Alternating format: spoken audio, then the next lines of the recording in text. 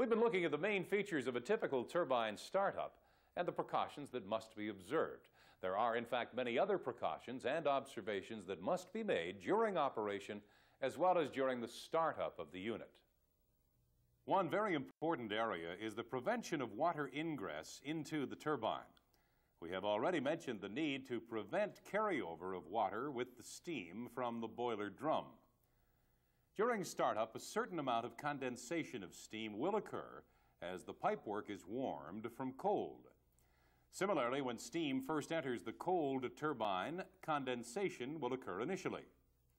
It is essential to remove this water to prevent damage to the turbine blades.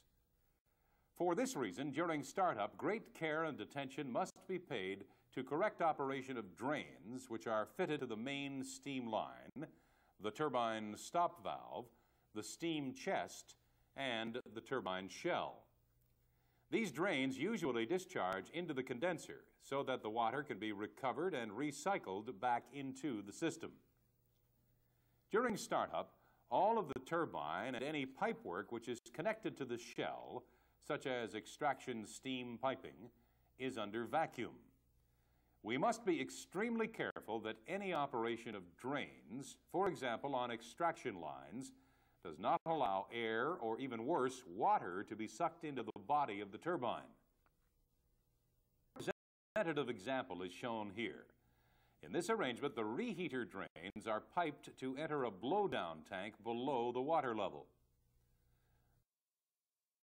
But remember, during startup, the reheater and associated pipework is under vacuum, forming part of the steam path through the turbine.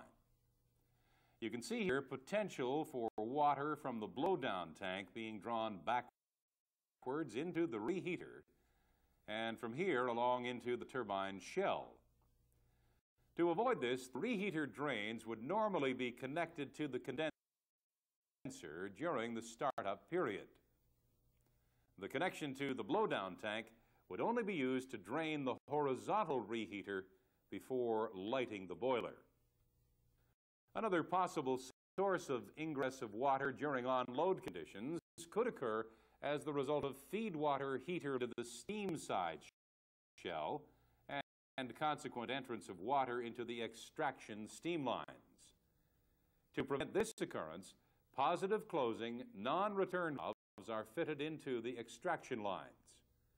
If the water level in the heater rises above a predetermined level, the sensor will operate the trip to positively close the check valve. These positive closing check valves also trip closed in the event that the turbine stop valve is tripped closed. They are force closed about and reverse flow completes the closure. An important feature that must be borne in mind is the effect of temperature upon the turbine internals and associated pipework.